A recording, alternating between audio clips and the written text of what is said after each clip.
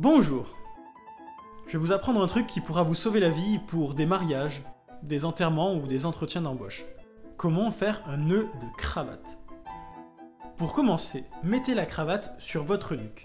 Vous allez voir qu'il y a un bout plus gros que l'autre. Mettez le gros vers votre gauche. Ensuite, croisez les deux côtés, le gros côté au-dessus et maintenez le croisement avec votre index et votre pouce.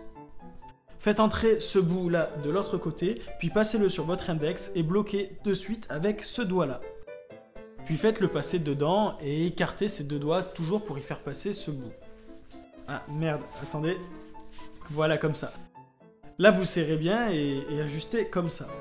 Alors attention, j'ai vu un tuto où ils expliquaient que ici la cravate était trop grande et ici trop petite. Alors je vous conseille de la mettre entre les deux, là, pile poil ici. J'espère que cela vous aura été utile et je vous dis à la prochaine.